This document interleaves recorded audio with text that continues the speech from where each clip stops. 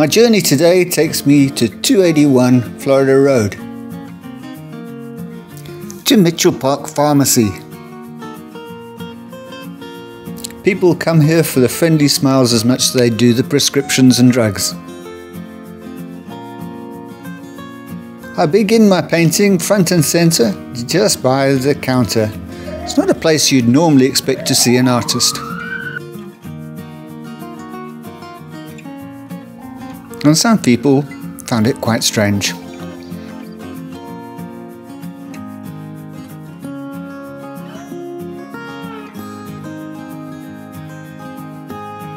Mitchell Park Pharmacy has been around 100 years.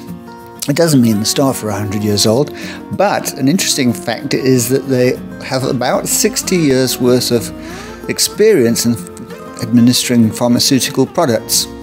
This bodes well if you're looking for some medical advice. People pop in here to pick up their prescriptions and have a chat, or to browse the many gift ideas on display.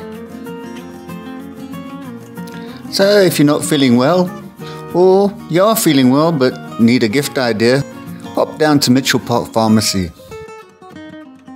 It's a privately owned pharmacy.